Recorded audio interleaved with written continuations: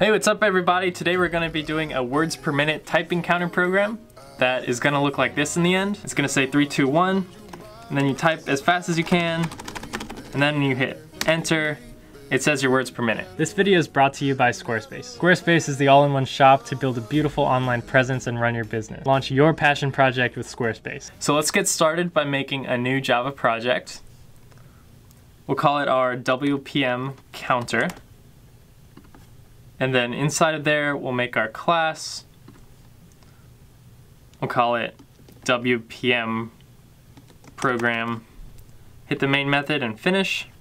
The first thing we're going to want to do is print out that 3, 2, 1 to let the user know when to start typing. So we'll just start out by printing out 3, and then copy that, 2, 1. But when we print this out now, it'll just do 3, 2, 1. There's no 1 second interval between the print statements. So that's what we'll do next by typing time unit dot seconds dot sleep, and we want to do 1 second, so put a 1 second in there. Hover over it and click add throws declaration. I'll zoom out a little bit here. This tells Java that, hey, this sleep method from time unit seconds may cause an error if there's something wrong with the sleeping. So we just let this main method know that some code inside of here may throw this specific exception. Add this after each one. Save and run. And we get a beautiful countdown, 3, 2, 1. Next, what we want to do is print out several random strings that the user is going to have to type exactly. So to do this, let's create a string array and then use a random number generator to get random elements from that string array. We'll call this string array words and set that equal to some words we throw in here. Some of the random words I could come up with were like envelope, cantaloupe, the, hello. You can change these to whatever you want. I'm just gonna add a few more here. So now we have a words array with 10 elements inside. Let's create a random number generator to start getting random elements. And let's import that into our program. So now that generated another import statement at the top, along with that time unit for the sleeping. To get a random element from this words array, what we do is words of whatever element we generated. To do that, you do rand.next int, and then throw the cap, the max number for that generation. Since indexes start at 0 and there's 10 elements, our max one should be 9. Now this piece of code will generate a random number between 0 and 9. But we actually have to do something with it. So let's actually just throw that inside of a print statement. Save, and something's off here. To access this, we have to put static in front of it. Static just means that we don't have to create an object to access this array at the top. Now if we save and run, after the countdown, we'll print a random element from this array. However, we want to generate a bunch of random words, not just one. So we can repeat this code with a for loop. So for example, for int equals I, and we want to go up until, say, we'll print out, say, 5 words. Now we'll do 10. We'll print out 10 words. Then I++.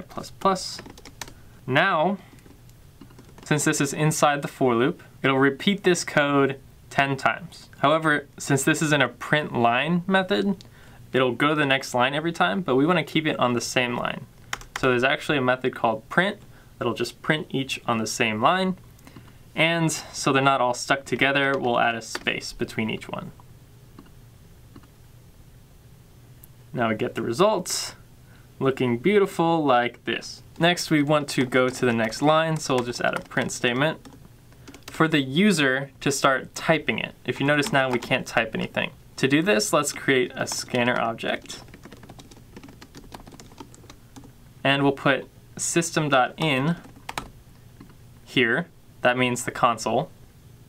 Import the scanner, which generates this at the top. And we'll say that those typed words is equal to the scanner from the console dot next line. This gets the next entire line until the user hits enter in this console and stores that as a string into the typed words variable. For testing purposes, let's just print out that typed words.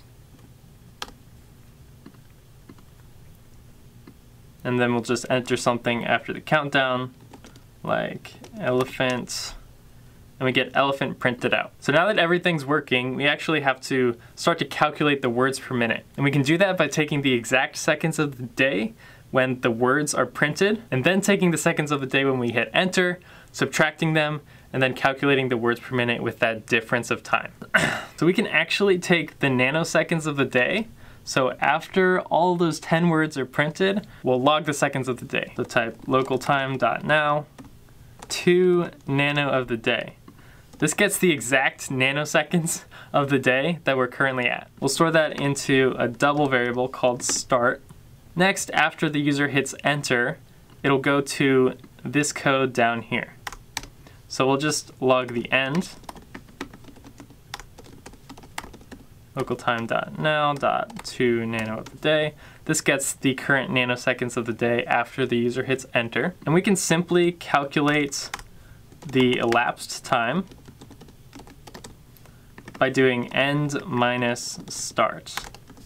And to show that this is working, we'll just print out that elapsed time variable. Save and run. Okay, so let's wait a few seconds, then hit enter. And we see it was about 5 seconds, 5.259 seconds that we waited. Now this says E9 because it's actually nanoseconds, so it's a really long number. So let's just convert that to regular seconds. So to make this more accurate, we want to keep that 0.259, or at least some decimal places. So instead of doing an integer seconds, we'll create a double seconds that's equal to the elapsed time divided by 123.0. And if we print out seconds, this is 9 zeros, by the way, 9 zeros, 0.0. What this will do now is convert it to actual seconds. Finally, we'll calculate the words per minute. With some Google searching, I found that the words per minute formula is this. You have X number of characters divided by 5, and then that divided by 1 minute will give you Y words per minute. So we need to first get the number of characters that the user entered. And to do that is really easy. Say the number of chars is equal to that typed words string dot length. So now we have the number of characters, X, and since we have the time, we actually have everything we need to start filling in this formula. So we'll just say that the integer words per minute is equal to the number of chars divided by 5. This 5 is like the average length of a word, so we keep that there for a constant. Then that divided by the number of seconds that we typed all those words. Since this results in a double and this is an integer, we have to cast this whole thing to a double, but we can actually do the casting right here, double, to make sure that this calculation results in a double instead of an integer. Since numchars is an integer and 5 is an integer, this division would be truncated, so it wouldn't be accurate. So we have to cast this to a double so it's more accurate. Finally, we have to cast this whole thing to an integer to match the words per minute on the left. However, since this is for our specific elapsed time seconds instead of a minute, we have to multiply this whole thing by 60 seconds per minute. So we say times 60. So now finally, we can print out a little message. Your words per minute is, and then we'll put WPM with a little exclamation mark. Let's save and run this. We get 3, 2, 1. I'm going to type this as fast as I can.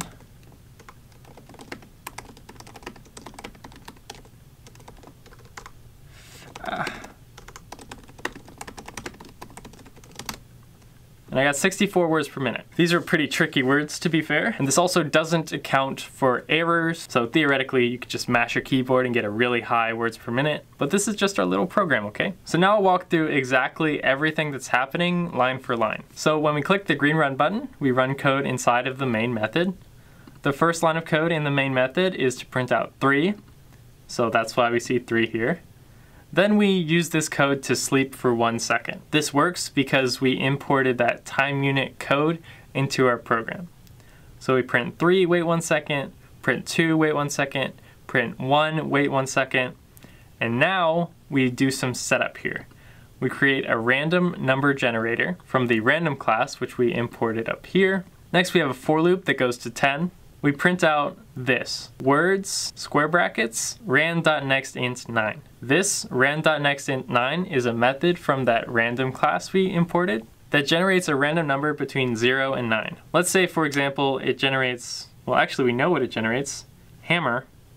Hammer up here is index 7, so we generate the number 7, which gets the element at index 7 of this words array up here. We put it up here so that all the methods could use it, and it's good practice to have things that don't change up at the top. So we print hammer plus a space. Next we go to the top, I is now 1. We create a random number again, and this one gets hello, and repeat that 10 times until we finish this. Next we print a new line. We create a double variable called start, which gets the nanoseconds of the day that we're currently at. We create a scanner and get the entire line that the user enters, which are all those typed words. We end the timer by getting the current nanoseconds again. We subtract the difference, convert that to seconds, get the number of characters that the user entered, and then calculate words per minute with the words per minute formula, modified a little bit, making sure it's as accurate as possible, casting this to a double, making sure that no data is lost by dividing integers, and then converting the entire formula to an integer to get a nice words per minute number, and then finally printing out your WPM is whatever that calculation is. So I hope this was helpful. If you enjoyed it, please let me know in the comments. Well, first I'd like to take a quick break to tell you about my experience with Squarespace. It's really great. It's the best I've ever used. I've created websites using HTML by scratch. I've made websites with other builders, but this has been the best by far. It's so easy. I got great support. The template I used had basically everything, and I got my website up in just a few hours, all of this. I was really into graphic design, and I wanted to be like a web designer. And man, what they are doing here is just really, really great. I was able to set up donations, have downloadable links, and everything I need to make my website personal to me. If you're working on your personal brand as a young professional, or you want to launch an app or host a program like this, I really recommend Squarespace, guys. Go to squarespace.com for a free trial, and when you're ready to launch, go to squarespace.com/AlexLee to save 10% off your first purchase of a website or domain. I hope you have a great rest of your day, and I'll see you in the next video.